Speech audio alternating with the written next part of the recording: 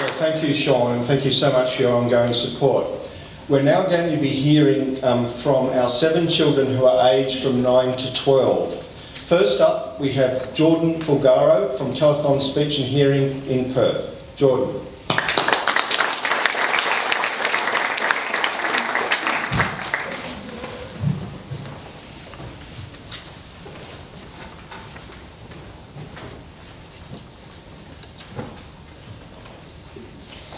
To be or not to be? Is that even a question? Hello, my name is Jordan Fulgaro. I live in Perth, Western Australia. I am in Year 6 at Mount Rio Catholic Primary School in Attadale. I live with my parents, my beautiful bossy sister Leah, and my annoyingly cute little brother Joshua.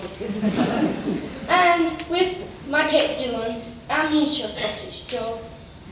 Oh, he's so cute. Even the girls from the high school across the road think so. He's my instant chick magnet. This is my last year at primary school. Next year, I'll embark on learning skills required to enter university and then hopefully the workforce. This brings me to a question that repeatedly keeps coming my way these days. Jordan, what do you want to be when you grow up? What do I want to be? Hang on a minute, after I'm only 11. Still, being asked all the time got me thinking. You see, silly me have fooled myself into believing the rest of my life would be devoted to a never-ending series of video games. But now I'm not so sure. I decided that this question requires further investigation, if only to see where the video games will fit in. And well, after all, it's my future we are talking about. Maybe I can become an astronaut. No, every kid wants to become one. How about an accountant, whatever that is, a bricklayer? No, a video game tester. Now that's more like it. Hey, I'm starting to like thinking about the future. But something told me I wasn't going deep enough with this. So I started talking about it with my family. Dad, what did you want to be when you grew up? Answer. I wanted to be a bunch of things, astronomer, fireman, movie star, but you know what, son? Some days I still don't know what I want to be. Thanks, Dad. No over there. Mum, tell me about what you dreamed of doing when you grew up. Answer. I wanted to be a hairdresser, which is exactly what I became, and I hated it. I'd much rather have to become a famous model or an actress like Audrey Hepburn. Or skip all that. I just wanted to be rich.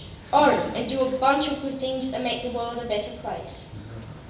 Make the world a better place. Now we're getting somewhere.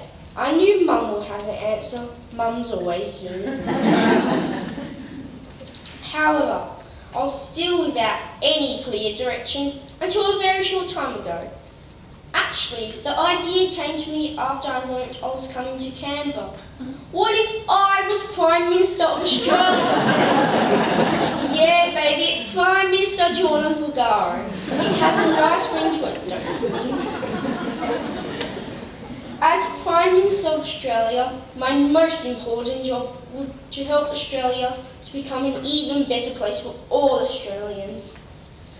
I will help the people who are in need, like the poor, the sick and the elderly.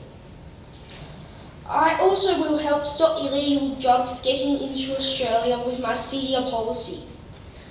CEDIA stands for Stop Illegal Drugs in Australia. I bet we'll catch every illegal drug criminal. I will also help Australia to become a green place. Remember to recycle and don't throw junk in the sea. I'll make everybody smart and prove that anything is possible because I'll be the first Prime Minister the world has bionic ears. They say politicians never really listen.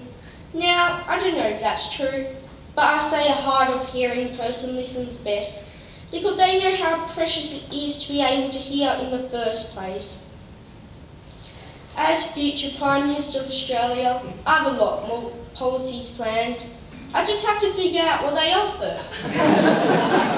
But you'll have to wait till I launch my election campaign sometime around the year 2040. Wow, 2040, that's quite some time away. I guess I still have time to play a few video games after.